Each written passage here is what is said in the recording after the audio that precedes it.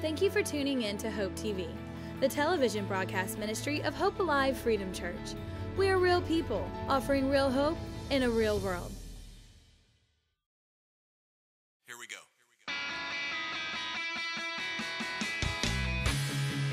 At our church, Jesus is Lord.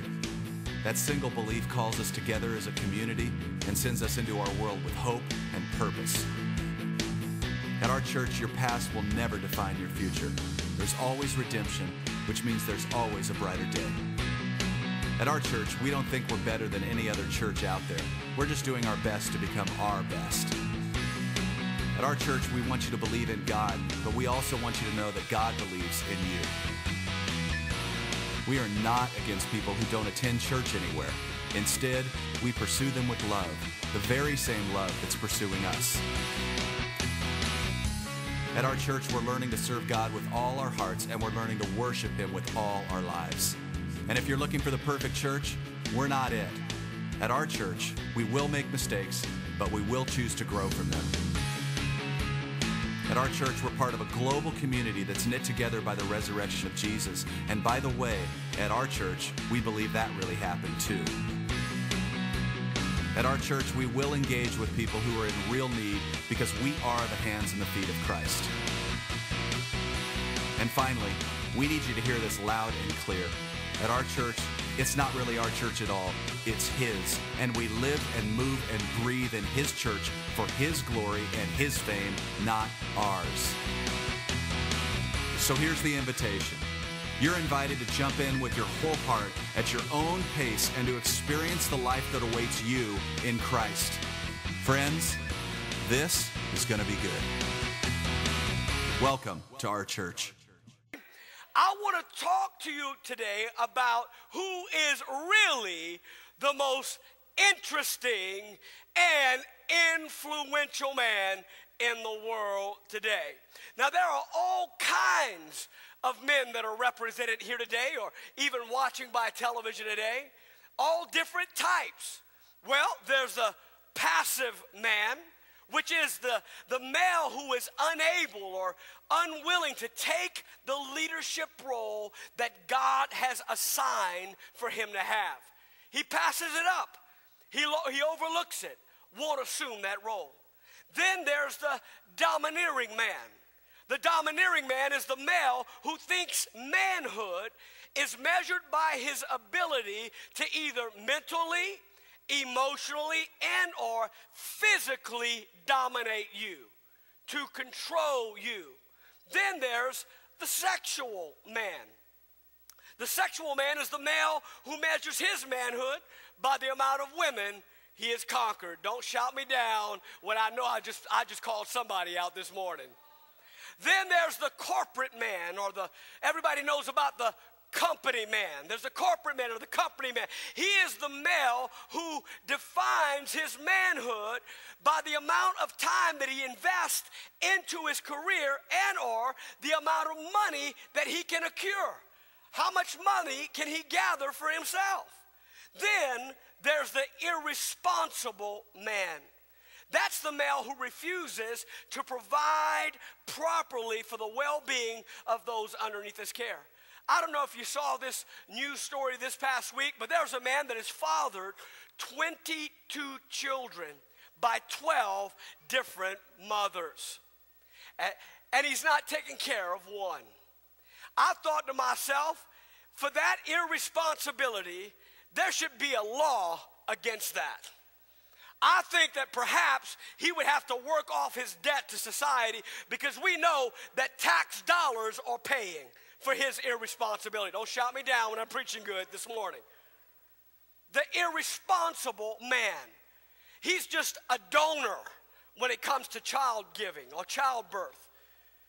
Nothing more, nothing less. He's irresponsible. Then there's the hedonistic man. That is the male who lives for self-gratifying pleasures at the expense of those around him. It doesn't matter how it's going to affect you. All that matters to him is how he pleases himself. As a matter of fact, he's so arrogant. He's so full of himself. He don't care what the preacher thinks. He don't care what his family thinks. He says, I'm going to make my own decisions. And then when they try to get a little spiritual, they'll say that they'll try to use a little Jesus to reinforce their rebellion. I want you to know that rebellion and Jesus don't go together.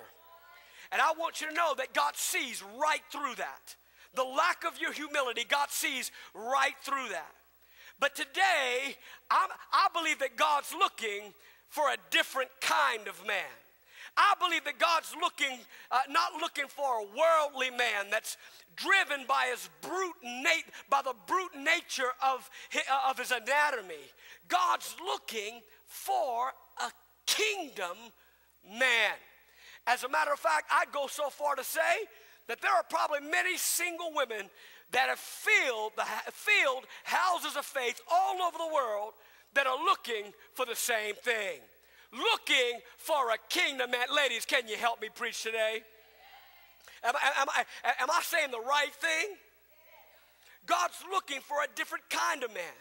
And this morning, we're not here to celebrate gender.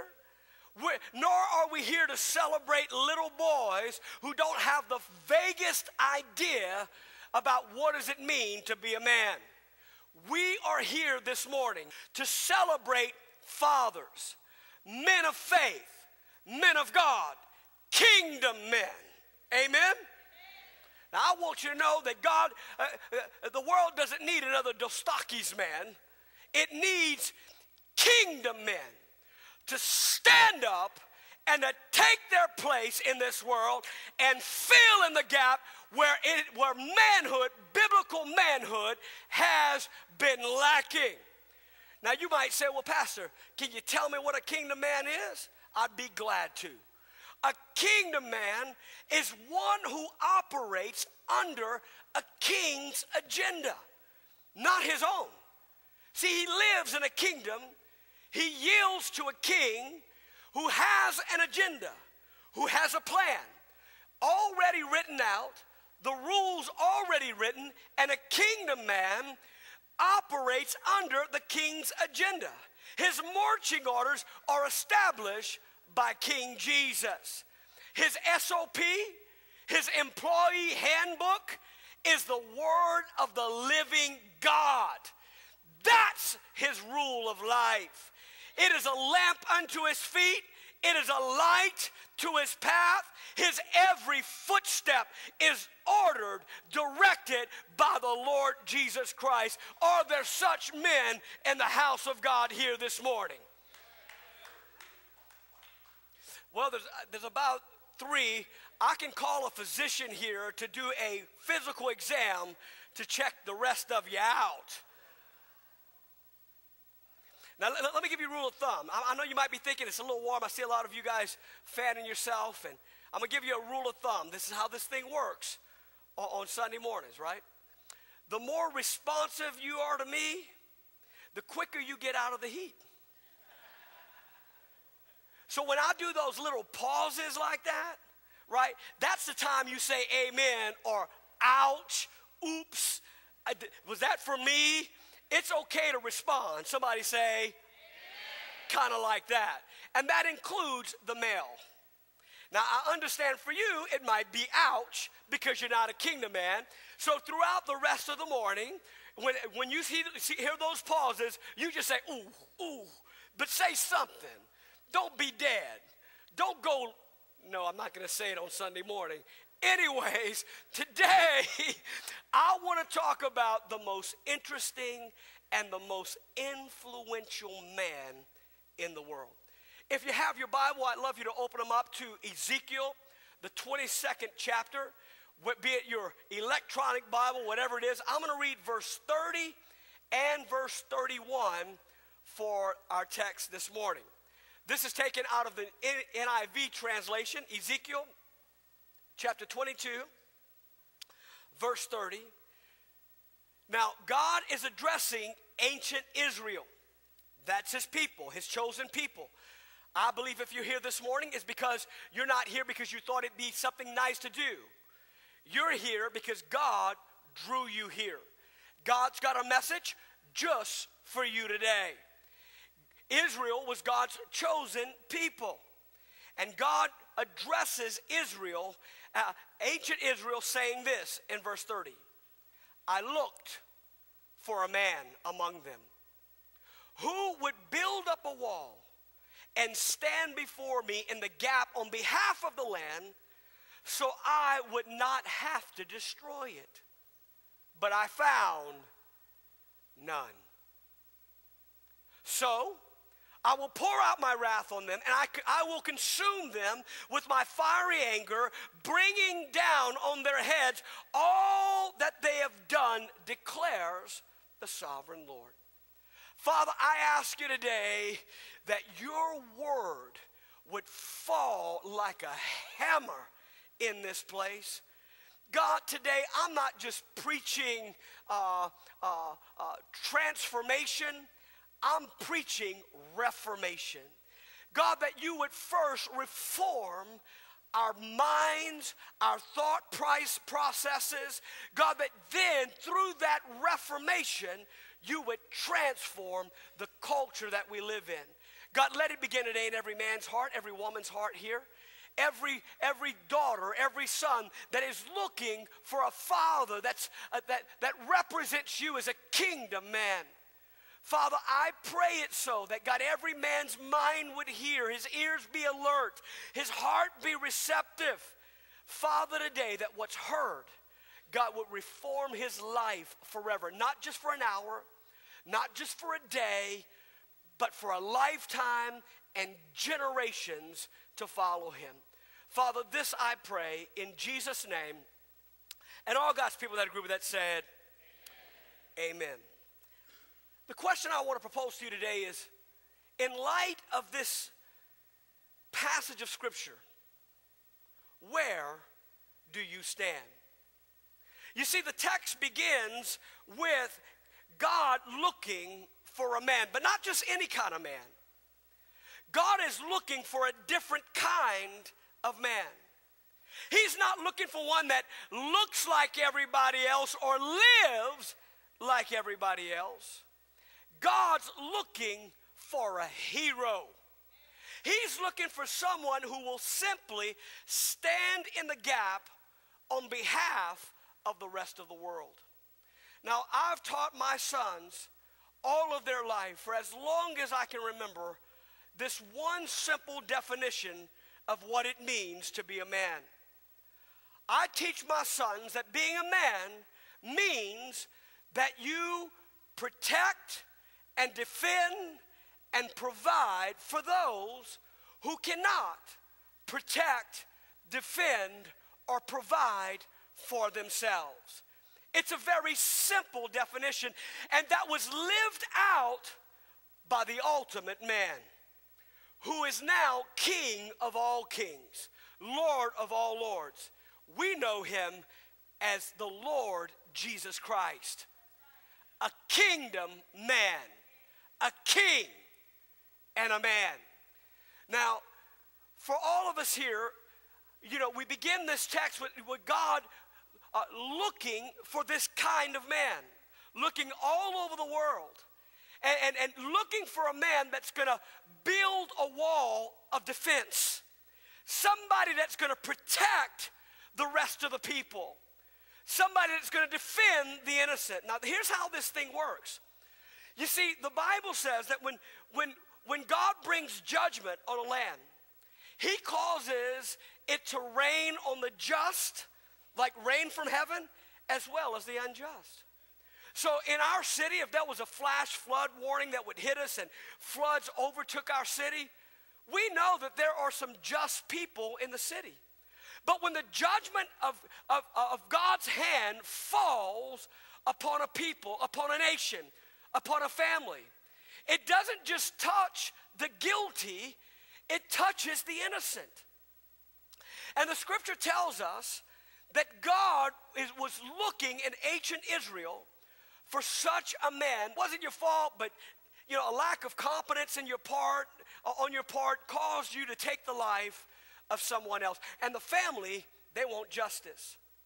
So you get summoned to court. Now, the attorney that would represent you would build a defense for you. He would not only build a defense for you that would say, you know, this was non-intentional, it can happen to anybody. There was no malice of heart, et cetera, in the midst of all of that. But then a good attorney would not only say, oh, come on, man, it's not fair to my client. A good attorney would make sure that whatever the other party, the innocent party, the victim needed, he would make sure that that was provided. He would negotiate that. He would form a truce. And so he would raise up a wall of defense. He would stand in the gap for you. He would represent you and say, Your Honor, I'm here to tell you that this man right here is a good man. And he may have fallen short, et cetera, but he would stand in the gap. Am I making sense? Now, if that attorney represented you and got you off the hook, so to speak, in other words, you didn't have to serve any prison sentence, wouldn't you consider that attorney a hero? You know, for me, as a leader, I'm a leader in my home. I'm given the responsible to lead my family, and that means I have to make judgment calls. We're going to do this, we're going to go that way, this is right, this is wrong. That's what leaders do. As a leader in this house of faith, as a lead pastor of Hope Alive, I periodically, or even should I say frequently, have to make judgment decisions. And there will be times that people will come to me and say, you know, Pastor, so-and-so did me wrong or did this wrong, and it hurt the rest of the body in this way. And in that moment, by virtue of the role that I play and the responsibility that I'm held accountable for by heaven, I must not only judge, but I must act accordingly to that judgment that must be rendered. Does that make sense? So when somebody approaches me and says, well, you know, Pastor so-and-so, I don't know if you knew this, but this happened, this went down, and I make the judgment, and I know that some sort of sentence discipline has to be meted out, or correction has to be measured or meted out. At that moment, I not only just make that decision that I have to act responsibly, but you know what? In that moment, whoever's bringing me the news, at that moment, I'm begging them to tell me something good that might lessen the sentence that has to be served or the price that got to be paid for the wrong behavior that hurt the innocent. And I will ask those questions. Come on, man, tell me a little more about that. I mean, did they really intend to act that way, or did they really say it that way, or did you just hear it that way? And I will just continue to investigate, waiting, longing for someone to defend even the guilty at that moment. Looking for somebody to build a wall of defensive protection and to stand in the gap. I look for that. I long for that. You know, it's so funny. My children tend to protect one another. And so when they know that Dad's on the warpath, don't look at me all holy like that. You know what I'm talking about. Dad's on the warpath, the garbage didn't get taken out or something like that, and I've had it immediately. You know, many a times when I put the crosshairs on one of those kids, I mean, they don't say, oh, I'm glad it's you. They will begin to make excuses as to why their brother or their sister did not fulfill their obligations. They begin to stand in the gap for one another. God, listen, when that happens, you would regard that person that's standing in the gap for you a superhero. The text begins with God looking for a certain kind of man. A different kind of man, a hero. And then the text continues and says this, but God did not find such a man. And our text tells us that God released judgment on a culture because he could not find that kind of man. Let me be a little more accurate in what I'm saying. Basically, God releases his judgment on a people, on a culture as a direct result of the absence of biblical manhood in society. He drops the gavel. The judgment is laid. I want you to listen to me. When God Almighty, omniscient, all-knowing, all-seeing, cannot find a man, it's a real problem. I mean, if God, who knows everything and knows everyone, cannot find one man to stand in the gap for an entire nation, then the truth is, a real man must be hard to come by. This is God's problem. The indictment goes all the way back to the book of Genesis. God's problem wasn't with Eve. God didn't come looking for Eve in the garden.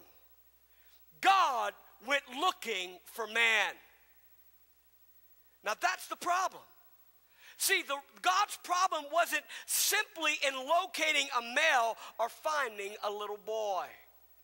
God could not find a man according to his definition of manhood.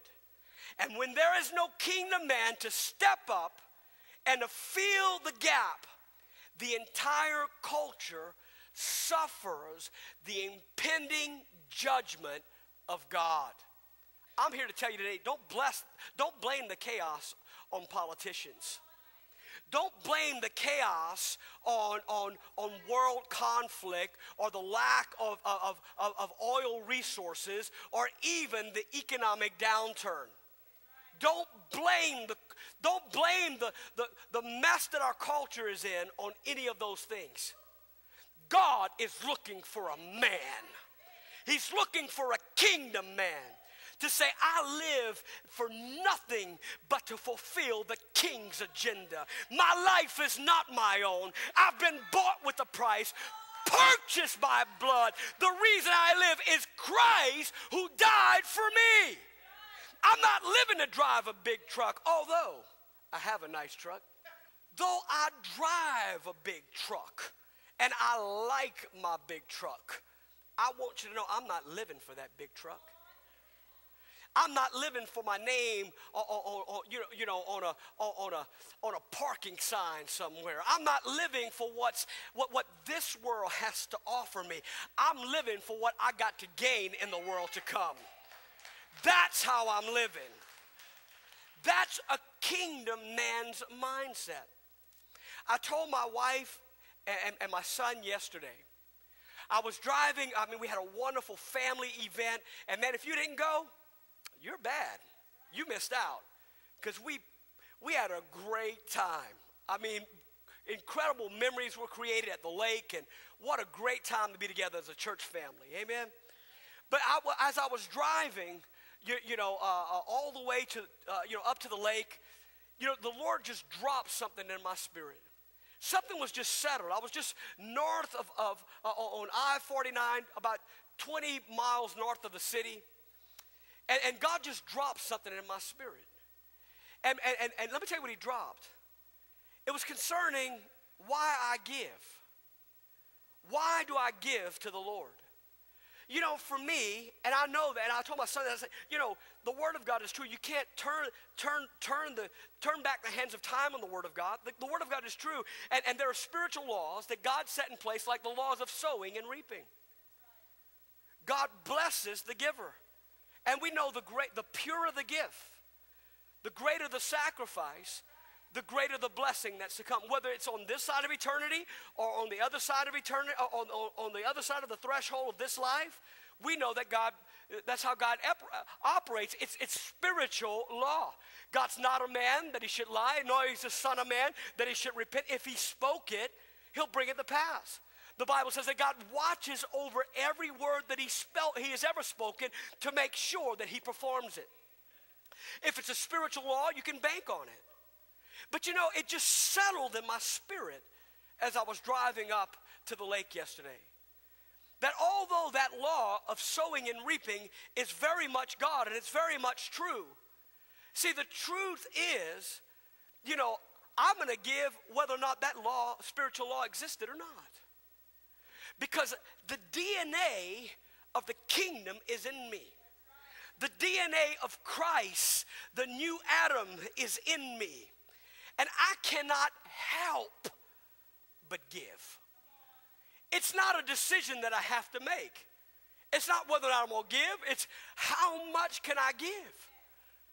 It's not whether or not am I going to give in this situation or that situation or where do I give. And the question, it has not literally anything to do with it. The bottom line is I can't help myself but doing it. Why? It's the way I'm wired. It's how kingdom men are wired. See, I'm not living to satisfy my desires on this side of eternity.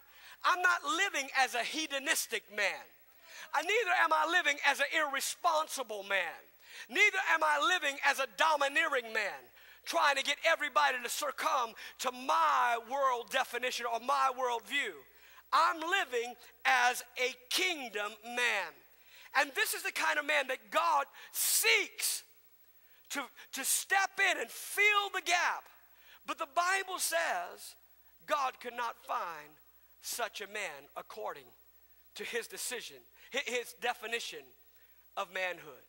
And listen, when that happens, listen to me, man of God, in your home, priest of the home, your family suffers. Your marriage suffers. Your workplace suffers. The household of faith, the church that you call my church family, suffers because men don't step up and fill in the gap. Where is their lack? What are we lacking, Pastor? I'll meet that need. I'll fill that need. And when men choose to sit on a pew over serving God's purpose for his life, not only is the church weakened, but all of society. Chaos mounts as the impending judgment of God looms over a people. And listen, real men protect the innocent.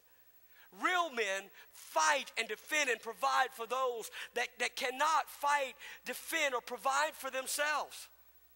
This is a picture of a kingdom man. You might ask the question, why is our culture such a mess?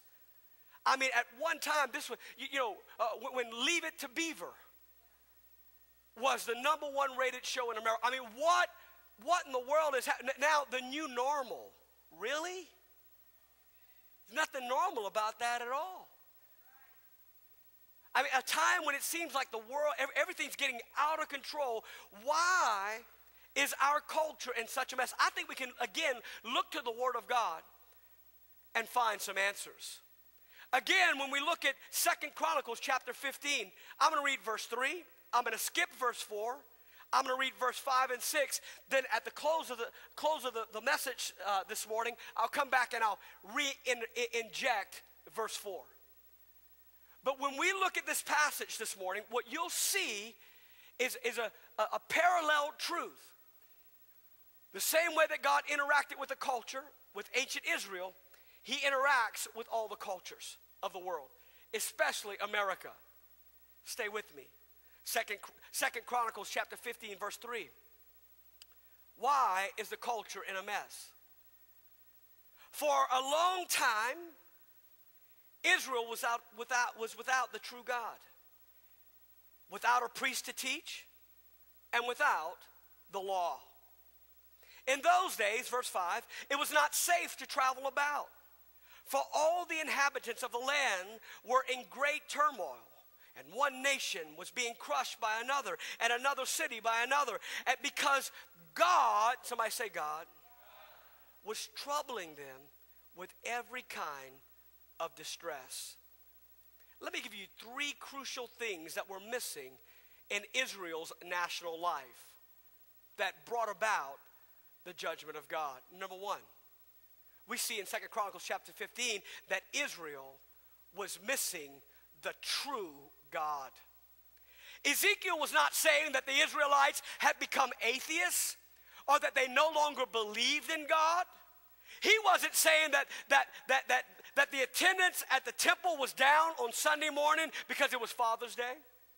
He wasn't saying that the sacrificial fires that burned in the temple were no longer burning. No, the fires were still smoking in Israel.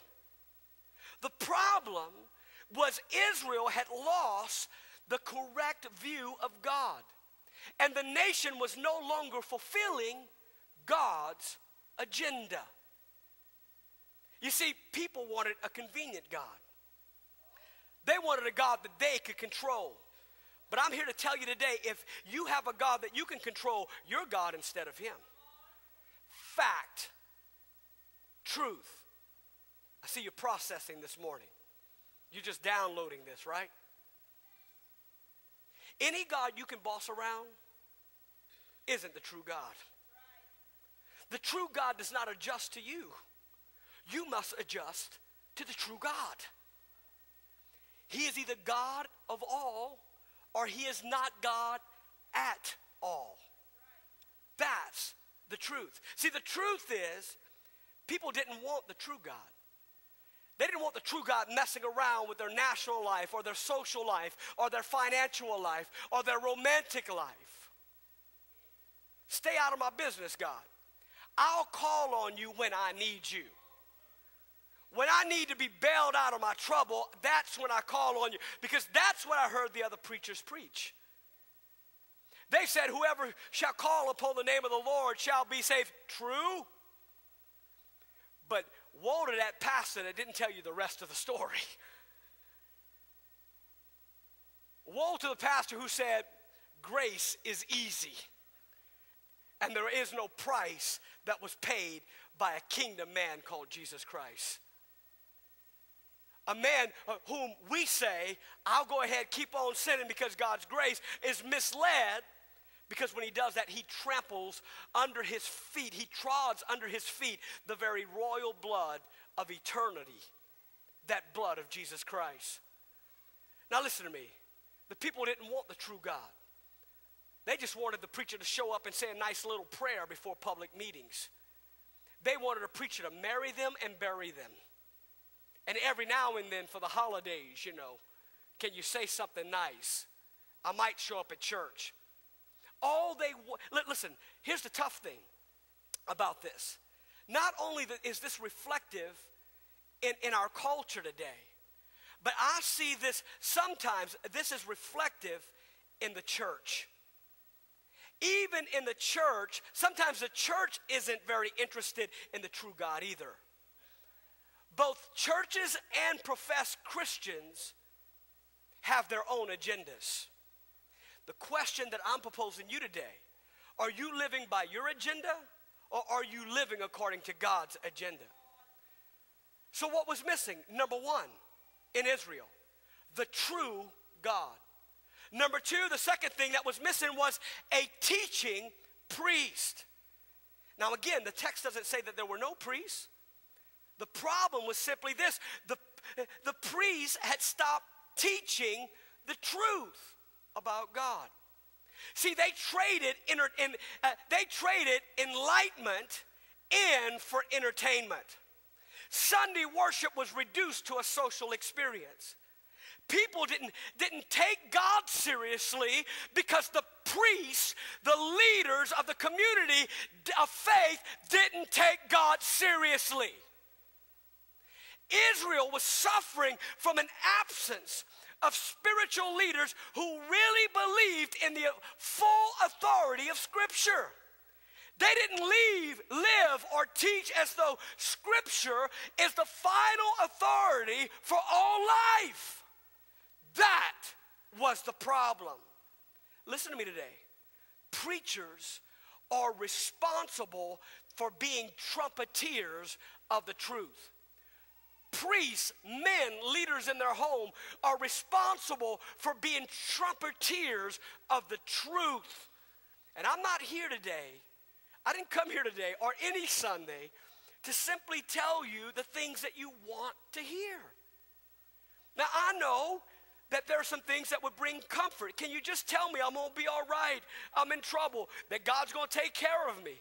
I understand that. Pastor Darrell, at the opening of the service, he did a great job telling you what you wanted to hear. I need somebody to pray for me. He prayed for you. You wanted to hear that. And it's a part of the full expression of your faith. I got that. But I didn't come here this morning simply to tell you what you want to hear. When I come here on Sunday mornings, I'm coming here to tell you what you need to hear, and yes, even what you have to hear. Not just what you need, but what you have to hear. Even when you're turning your cheek on me and you're turning around and saying, man, don't talk to me about that. Why? Why? Because if I don't do that, your God conscience, your conscious awareness of God will be rocked to sleep. Just as the worship leader sang earlier this morning, awaken me, God. That God consciousness will be rocked to sleep in your life. You'll be put to sleep and you will lose a sense of right and wrong. And each person will become a law unto themselves. And we see this all over the culture. All over. Even in our public schools. Kids are being taught that there are no absolutes. They're being told one person's answer is just as right as everybody else's answer. Listen, don't be hoodwinked on that. Don't be deceived. There is one truth. There is one way. There is one Christ. There is one accurate interpretation of the scripture, not many. And all of us will give an account as to whether or not we lived according to that accurate interpretation of scripture. That's why we might all want to be invested in being students of the Word of God.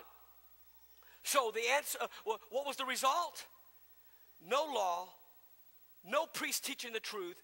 The result, social chaos. Absolute chaos. The world being turned upside down. You see, the third thing that was missing was God's law. I want you to listen to me. Hear me out. When a culture has, number one, a false view of God, and number two, is built on bad information, number three, God begins to remove the restraint of his law, and evil begins to grow unbridled.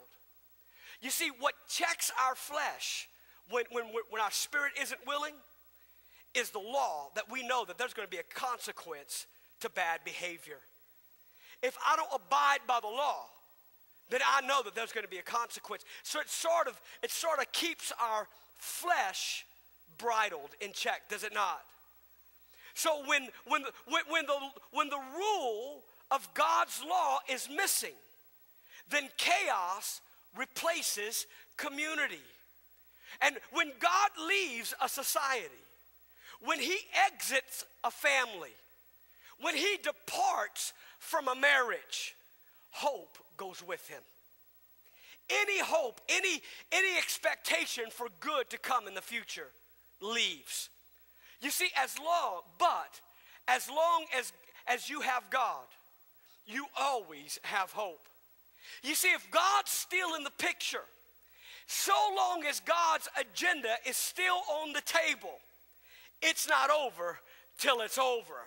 Even if circumstances collapse around you and it seems like everything's falling apart, God will keep you. With God, there is hope. Without God, no hope. Somebody ought to give him some praise right now.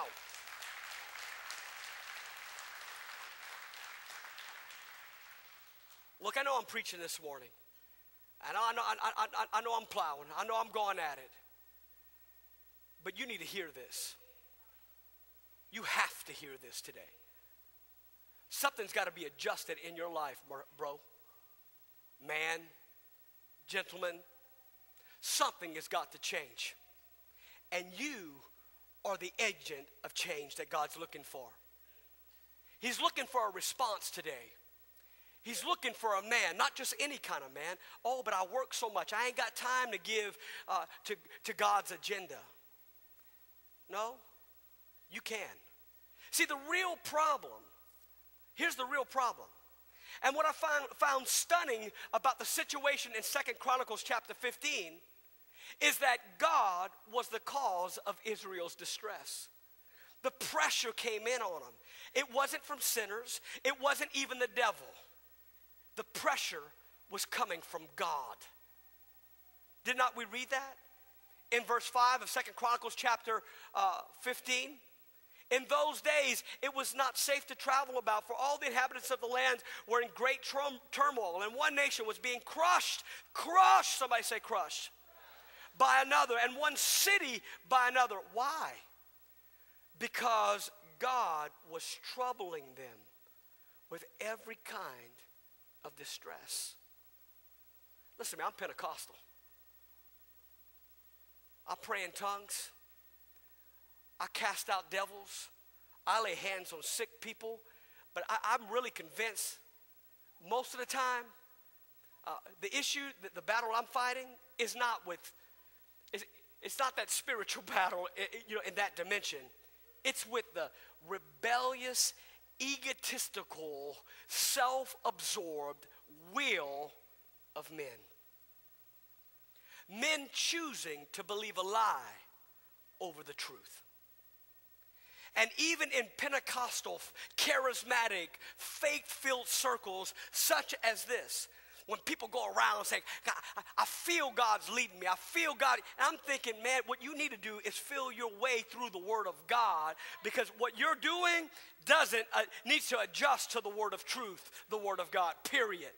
If I hear that one more time, no, I'm not going to do it, because I'm exercising self-control. But I'd love just to smack people sometime. Just be led by the Spirit. No, I see immature people over and over again try to justify bad behavior, their own agenda, to supersede God's agenda or God's authority, and try to soften the blow. They say, I feel God's saying this or God's saying that. No, listen to me. If you're going to mature in your faith, and we are led by the Spirit that way, but if you're going to know which way is right, which way is wrong, you got to be a student of the Word of God. You got to be surrounded by mature men and women of faith that will say, as you grow in your faith, yes, that sounds like God. No, that's really your agenda. That's not God's agenda. It must exist. See, the real problem was not, troubles being, invading people's lives or a nation, because of other sinners are hurting them, attacking them, or it was a devil problem. No. The pressure they were feeling financially, economically, physically, circumstantially was the hand of God. Now, my second oldest boy, Joshua, he's a student in the College of Engineering at UL. I'm amazed by the way he has adapted, because my son Josh has communicated to me and his mom since he was 5 years old that he felt that he had a clarion call of God on his life. As a matter of fact, when he graduated kindergarten, for the kindergarten graduation, he got up and he was dressed in a little jacket, a little tie, and he had his Bible with him, and he said, when I grow up, I want to be a preacher like my dad. He never changed that. He never redirected himself. It was a little heart responding to a big God's voice, promptings. Now, as Josh grew up, I told Josh, I'm not going to send you to the seminary, because you have a life education of seeing faith lived out in a marriage and in a home right here. And I told him, I said, Josh, you're going to go get an education, and your first degree will not be in biblical studies. It's going to have to be in another arena of life. And then when you want to go to grad school, you can pursue that and do however you want to do. But I kind of invoked the daddy influence on him. So Josh has made his way through school and found himself landed in the College of Engineering at UL. Now, this little brother really amazes me. I never studied so hard. And I've never seen anybody else study so hard personally. But I watched this young man work part-time job, be totally involved in in ministry, talking about probably anywhere between 15 to 20 hours a week, devoted all of his heart to ministry, work a part-time job, a full-time student, and yet still be filled with joy. And how can that be? When you say you want to be in full-time ministry, but yet you found fulfillment, and I'm making you go to school. And he said, let me tell you why, Papa. He said, my whole life is worship unto the Lord. And he's really intrigued by the sciences, physics and math and the biology, all those. He's intrigued by it. And he says, because he said, my approach, Pop, is, God is the God of all creation. He calculated all these formulas before the foundation of the world. And when I'm studying, I'm just discovering his creation. I'm connected with him. He told me this the other day. He said, Pop, one of the laws of physics is simply this, because we were talking about people being under a lot of pressure, and when people are under pressure, sometimes they'll just collapse. Here's just a spiritual truth. I want you to hear me out this morning. Are you okay? I'm about to close. As a matter of fact, can I get the worship team to come quickly just to fake these people out?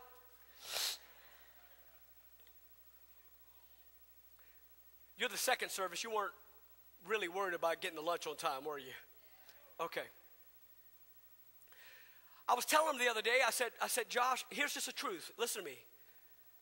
I said, the reason why so many people will never experience the breakthrough in their life is because they break down before they get an opportunity to have the breakthrough. So between the break that leads to the breakthrough, there's a lot of pressure on your life. And we would begin to think that financial pressure or whatever circumstantial pressure is coming from, in charismatic circles, Pentecostal circles, faith-filled circles, that it's coming from a devil or it's coming from people that are out to get us. And the truth of Scripture here is that it's coming from God. God adjusting your life according to his agenda. And Josh told me this about, and I thought, wow, man, that's really, I said, I'm going to have to preach about that. But he said, Pop, the law of physics will simply say this. If you have a vessel, and that vessel is filled with something, when pressure begins to squeeze that vessel on both sides, whatever is on the inside of that vessel will explode. It will reach out. See, if you're full of God on the inside when pressure comes, you're going to be catapulted to the next level of your faith and relationship with Jesus Christ. But if that vessel is empty on the inside, there's nothing in there. When the pressure begins to squeeze on that vessel from both sides, what happens? That vessel collapses. It caves in. It breaks down. That's the difference. See, the real problem in all of the chaos in our culture, maybe in your own family, is not coming from necessarily from a devil or because your spouse is a sinner. It could just be coming from God. And it could be the result of you not living according, could be, to God's agenda. When God's in the picture, there's always hope. When God's out of the picture, there is no hope. The real problem, the distress was coming from God. Here's the real answer. The real answer is a real man who's full of the Word of God, full of the character of Christ, full of the anointing of the Holy Spirit, full of willing obedience, a real man to stand up and to stand in the gap upon behalf of others. A kingdom man is the real answer. A kingdom man who will eagerly and joyfully operate under the agenda of the Lord Jesus Christ. Amen.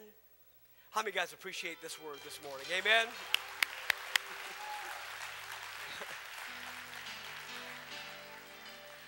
I want to wrap this thing up this morning. I told you that I skipped one little verse of scripture in our text. And I did it for a reason. I did it so that you would leave here with hope. I've spoken the truth. Now let me release the hope of God in your life. The good news this morning is that one verse, 2 Chronicles chapter 15 verse 4 says this. But in their distress, they turned to the Lord, the God of Israel, and sought him. And he was found by them. Listen, I'm here to declare to you today that it's not over till it's over. The final trumpet hasn't been sounded in heaven. The voice of the archangel has not summoned the church up in the heaven, leaving the world without men and women who are still proclaimers of the gospel of Jesus Christ. I'm here to declare to you today that I believe that there are men and women all over this building watching by television right now who are responding to the call of God. They're saying, here I am, Lord. I'll build the wall. I'll be that man. I'll stand in the gap. You can send me. I'll do it. I'll live for you. I'll give you full access and full authority over my life. Every aspect. That's what I believe. That's what I'm utterly convinced of this morning. I want to pray for you today. If in your heart you sense that yearning and that calling, the voice of God asking you to step up your game. Don't just live as a casual Christian, but rather as a kingdom man. If you're hearing that call of God, I want to encourage you today, respond. Just say yes, Lord. Quit arguing in your mind and trying to figure it out and try to adjust God to your terms. I'm telling you, I've spoken the truth to you today. And if I'm inaccurate, God will deal with me. But if you don't respond, God will deal with you. And I'm here to tell you today, I'm convinced that there's hope for you. And there's hope for your family. And there's hope for this church. There's hope for this community. There is still hope for this nation because of men of God responding to a kingdom call, saying, I'll fill the gap. I want to pray for every male in this house today. So in a moment, I'm going to ask you to stand up. And when I do, I want every male in this house to make their way forward right here. And I'm going to pray for you today. I'm going to pray that the mantle of Elijah will fall on you, even as in your heart you respond to the calling of God. When we do, I'm going to ask everybody to stand, because I'm going to ask the ladies and all the rest of the congregation just to surround us with faith, that you guys would pray with these men as I pray for them. Amen? On the count of three, would you stand up and all men come and see me? 1, 2, 3, come quickly. Quickly, men, come quickly.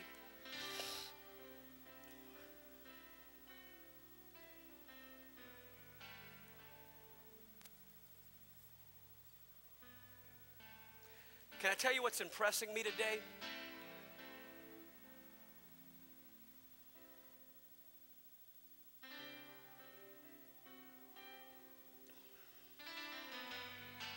Can I tell you what impresses me today?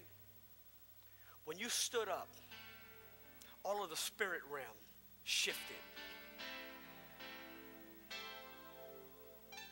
There was a shaking in the heavens when you stood up. And let me tell you what impresses me today. What I saw today is there are as many, if not more, men in this service today than there are women. That's a testimony to what God's doing right here among you. Men responding to a call. I'm honored to be in a house with men who are seeking God's face. Amen? That's impressive. That's impressive. If in your heart today you're saying, Pastor, I'm going to step up my game. I want to be a kingdom man like this. I'm going to live as a kingdom man. I want to pray for you today that God would empower you not just to live for a day, not just to live for the next week, but for a lifetime, that you would live as a kingdom man. Amen? Why don't you go ahead and lift your hands to the Lord while I pray for you right now. Father, in the name of Jesus, Lord, every man here today, I pray the opening, God, the opening of the curtains of heaven over their life. And I pray, Lord God, that you would loose the mantle of Elijah. You said in the last days, you would turn the hearts of the fathers to the sons and the sons to the fathers. Fathers, God, men, kingdom men, look at them, God. God, they're standing right here. God, I'm standing in the gap for them as they're stepping up, saying, God, I'm going to stand in the gap for my family. I'm going to stand in the gap for my church. I'm going to stand in the gap for my community, my nation. Father, I pray today, let the weighty glory of that mantle rest upon their inner man. Envelop them with your power, with your glory. That God, there is no turning back in their life. That they live in constant pursuit of the great King's agenda. Let it rest upon them, flood their soul, overtake and consume their life. Father, this I pray, that you would distinguish them today. Set them apart, separate them from the rest of the herd. They're not going to be just any kind of man. But today, they receive the mantle of Elijah to be a kingdom man in Jesus' name. Now, if you receive that, gentlemen, say amen, amen, amen, amen.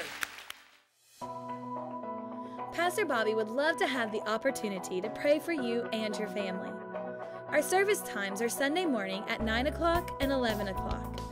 If you would like more information about the ministries of Hope Alive Freedom Church, check out our website at www.hopealive.com. And thanks again for tuning in.